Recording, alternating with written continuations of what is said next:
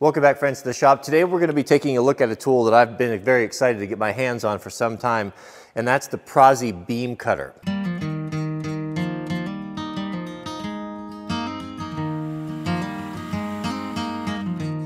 So what is a Prezi beam cutter? Well, it's essentially a chainsaw for your worm drive skill saw. Now, this regular skill saw, of course, is going to take a 7 1/4 inch blade, which sounds like a pretty good sized blade until you need to cut anything bigger than a 2x4, and then it won't reach through. Let's go ahead and install this together. Came with this bushing here that replaced the factory bushing, so that drops in. Now remember, on our skill saws, we are always backwards thread. Why backwards thread? Well, the way that it rotates, so that when it's turning, it's always tightening itself and not loosening itself. You don't want a loose skill saw blade. It'd be like having the devil's Chinese star flying around on your job site. Would not be very nice. And of course, good old American 1/2 inch bolts. None of your metric nonsense. And of course, the beam cutter came with the instructions, but you guys know me. Of course, we can't be slowed down and bothered with that. But it looks pretty self-explanatory. So we'll tighten, let's see, backwards, we'll tighten this up. Cinch this up here. If you're going to manufacture things, try to make the bolts all the same size. I've had to go back to my toolbox now 3 times to get 3 different sizes of wrenches. It'd be nice to have everything the same size. That's what I would call good style when you're designing industrial machinery, right? I've been scratching my head a little bit on how to tension the chain, but I finally figured it out here. Okay, so you loosen this cap screw. There's a little lever with a pawl on it there that connects onto this, so you can loosen this and then put a little pressure on there, and you see how that puts tension on the chain? I've got that chain pretty tight. You can see there, because it's a brand new chain, and we know that's going to stretch. So the astute observer will notice that there's no oiler for this, right? So I had to refer to the manual, and they said basically put some silicone spray on there. I'm no electrician, but that doesn't sound good. Well, anyway, what I was hoping to show you was the maximum depth of your traditional skill saw. So we have a 4x8 here. You can see when everything's said and done, it doesn't cut very deep. So if you need to cut a beam like this, you've got to cut from all 4 sides. Now there are other options, like the big skill saws here. Now we're getting up into a 10 1/2 inch blade or so, and that's a lot better. But even here, we're still unable to cut. Probably with this one, we probably almost cut to the midway point, at or near. So, but we're still looking at 2 cuts. I'm going to use this big speed square here as a guide. If you want real precise cuts with your skill saws, this is kind of a pro tip. You can use a speed square or something like that to give you a guide to go along.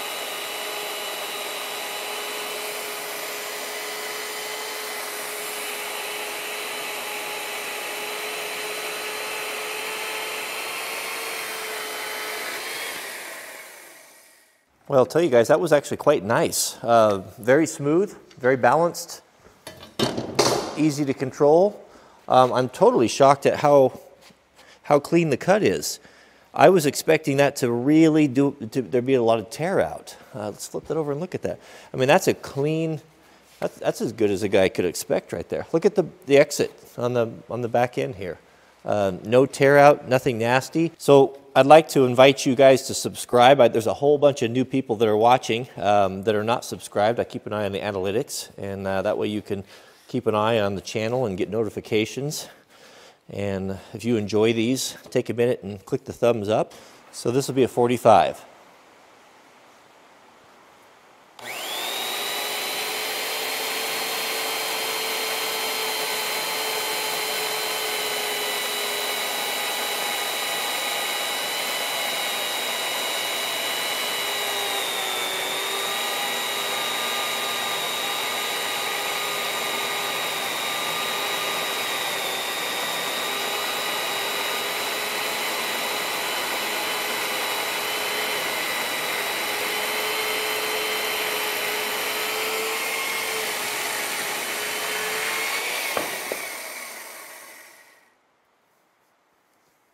Let's take a look at that miter.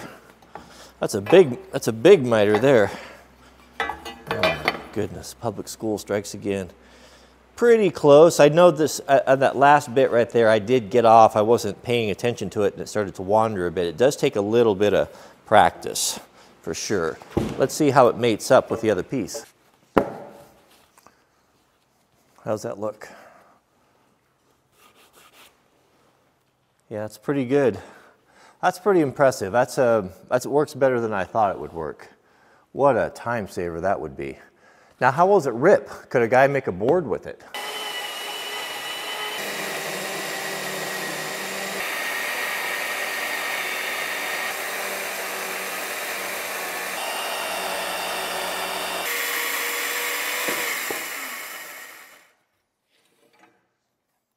So you can literally cut boards with it. Now, it's not super precise, that's for sure. You can see, you see right there. So I don't know that cutting boards is really its forte, but it's pretty versatile. And you know, it could a lot these sort of things. You know, my experience with them is I'm using this for the very first time, so there is a learning curve. You know, you don't just sit down to a typewriter or a keyboard and know how to use it, right? It takes time and to learn how to do it. All right, guys. So what do we learn about the beam cutter here?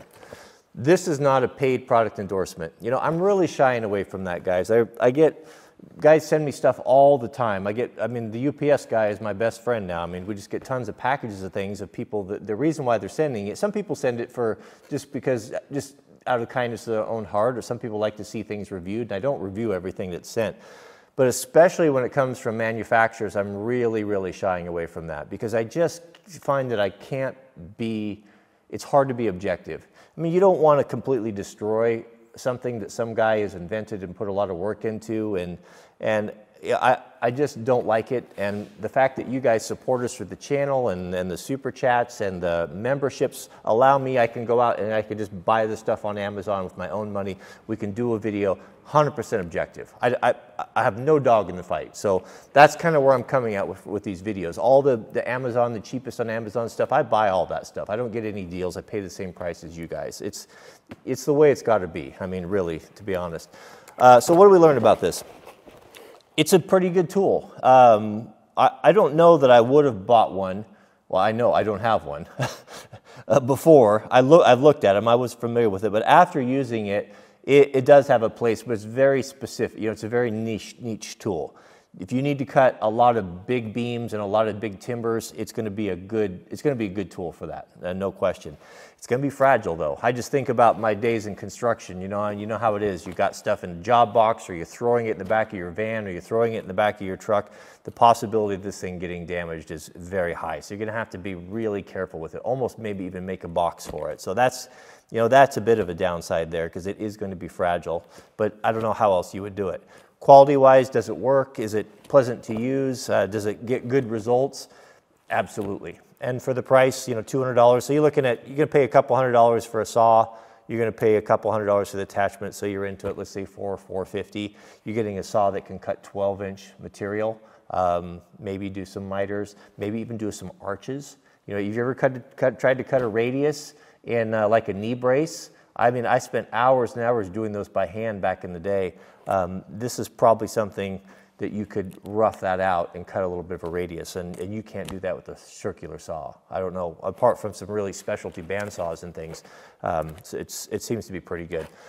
Looks like it fits all sorts of saws, Skills, Makitas, Bosches, lots of different brands. There was an extra bolt in there, I think, for the Makita arbor, so seems pretty versatile. But a great little product, good quality, good components, no complaints whatsoever. I'll keep it on the saw and use it. I think I'll use it fairly often, especially when you're working with the big stuff. So I'll put a link to this, an Amazon link, and if you guys want to get one, or if that's something that would be useful to you, and that's about it. So thanks for watching. Keep us in your prayers. May God bless you and your families, and we'll see you. Oh, I've got something cool coming up.